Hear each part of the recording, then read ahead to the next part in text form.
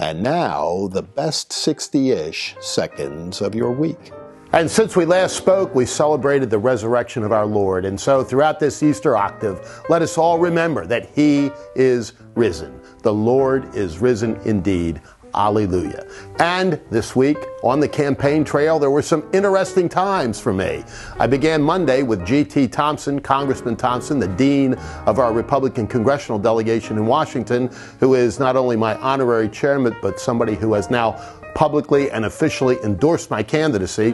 And Congressman Thompson and I spent 3 days going across the northern tier of Pennsylvania, beginning in Kane, Pennsylvania, in McKean County, where it was snowing like the dickens. Coming in from the side, 3 or 4 inches accumulated before we left, and there was more coming down as we hit the highway to head home. But we had some great days up there, meeting some folks we hadn't seen before, and getting a lot of support in rural Pennsylvania, because I'm still the candidate from the heartland. And another debate this week, this time with only a few of the candidates, because some of the folks that signed that silly, I don't even know what you'd call it, pledge to only participate in debates under which certain conditions were met, you know, they have participated in some other debates where those conditions weren't met. So they've kind of picked and chosen. But what it ultimately says is they're afraid to debate.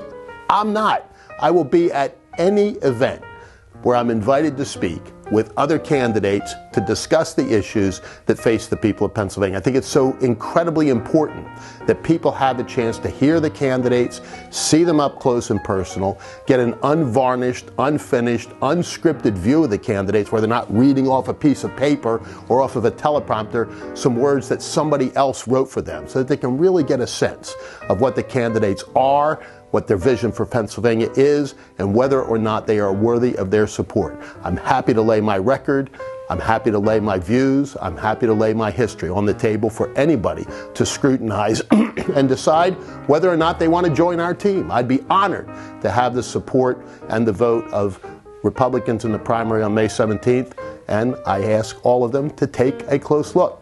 And in that debate this week, you again saw the candidates and their abilities. And you know, I've been really, really honored to have folks come to me consistently and constantly and say, Charlie, you're the candidate that looks like a governor, sounds like a governor, acts like a governor, and clearly has the knowledge to be a good governor who can actually govern, who knows what needs to be done and knows how to do it.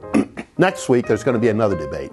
And I probably am not going to be involved. Not because I chose not to, but because apparently I'm not going to be invited, as are half, actually more than half, of the candidates running in the Republican primary, because a Texas corporation has decided that we have to have certain criteria met before they'll invite us to debate. So think about that.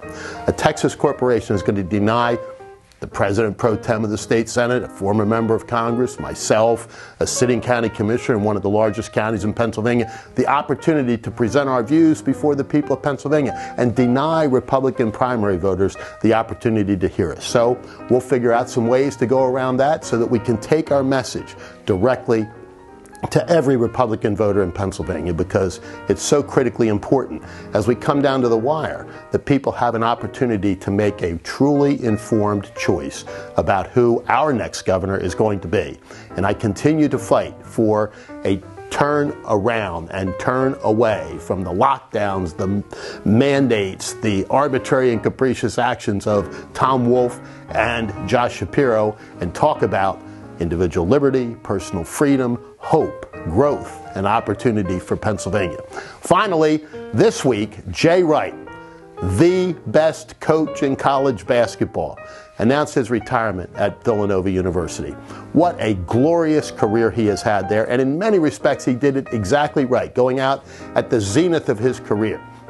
Jay Wright was not only the best game day coach, but he was also a shaper and molder of young men and made them into really terrific athletes, but more important, helped them become really terrific human beings. He is going to be sorely missed in the coaching profession because he is the best. And think about it.